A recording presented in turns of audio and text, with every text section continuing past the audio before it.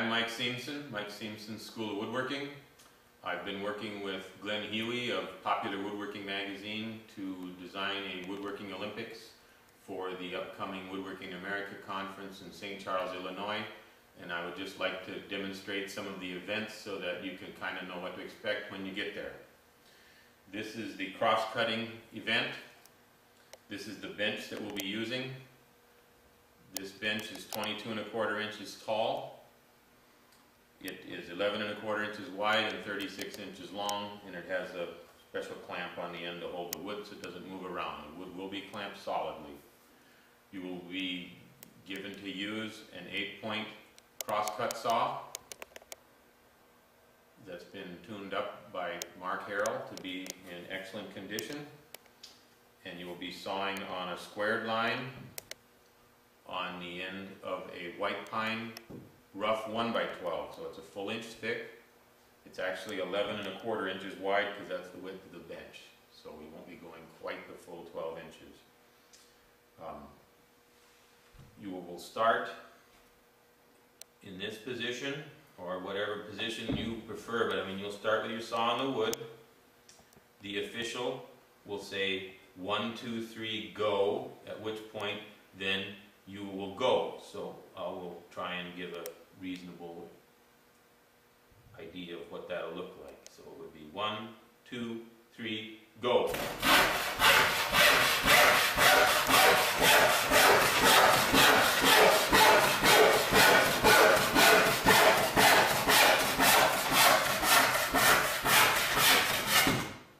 And there, I sawed it off. Then the official will take the board out of the saw bench and check that for square in this angle and also this angle, and we will use playing cards as shims, and each playing card represents a certain amount of penalty points. And I can, here's the square. You can see how square I was able to cut, and you would then put your shim in there at the place of greatest deviation. Looks like I've got about 1 playing card right there, maybe 2, and in this way I've probably got 1 or 2, so I'd get 3 penalties for that. This event is ripping. We'll be ripping a rough 1-inch white pine board 36 inches long. You will be ripping approximately 1/2 inch off the edge. You will be timed and scored for how straight and square you are. You will be given a 5 1/2 point rip saw that's been professionally sharpened by Mark Harrell of Techno Primitives. You will be using this bench, which is 22 1/4 inches tall, 36 inches long, and 11 1/4 inches wide. It has clamps built in to secure the wood so that it doesn't move. And you will be sawing over the bench here, not alongside. You will be allowed to start in this position. The official will say, on your mark, get set, go. You will go, and they will run the timer until you get to the end, and then you'll be able to be scored. On your mark, get set, go.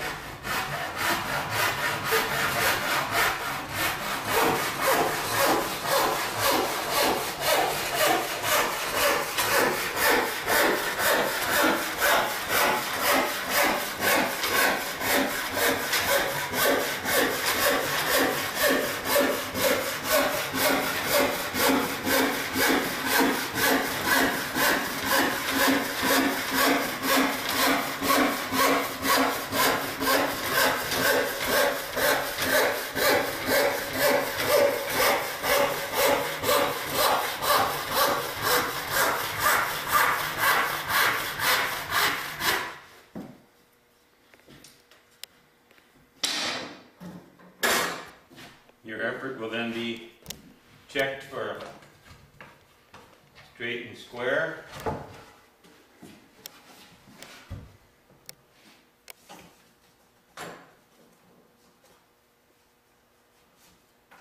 Using playing cards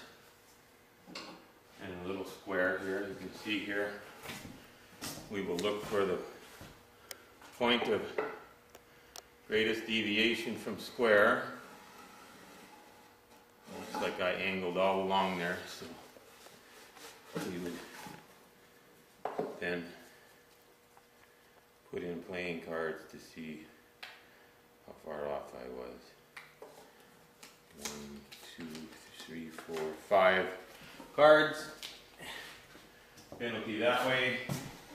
And we'll place the wood on a beam like this and see how straight we are. And that's about 6 cards there. So I would have 11 total penalty cards plus my time. After you do the planing, we'll switch over, or the ripping I mean, we'll switch over to the planing. You will plane the piece that you ripped. And the reason we do the planing and the ripping together is because that you just created an irregular edge. You don't have to follow me. You have just created an irregular edge, and so we don't have to keep making crooked edges to be planed. The plane that we'll be using is a Lee Valley joiner plane. I don't have one here, so I'm demonstrating with this old Stanley plane. So here again, your board will be clamped in a vise. You're given the plane, no squares, no straight edges, nothing else, just the plane.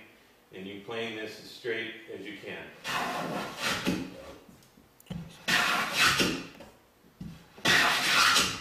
Your time.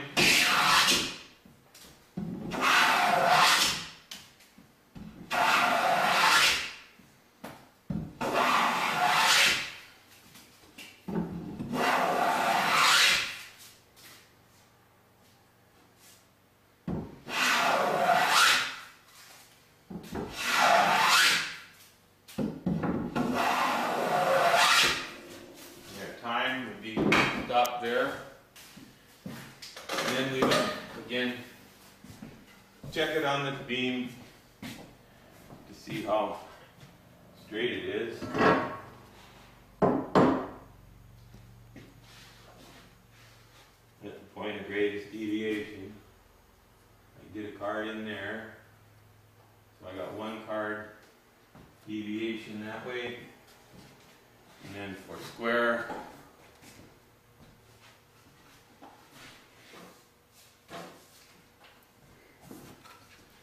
and for square, can you see?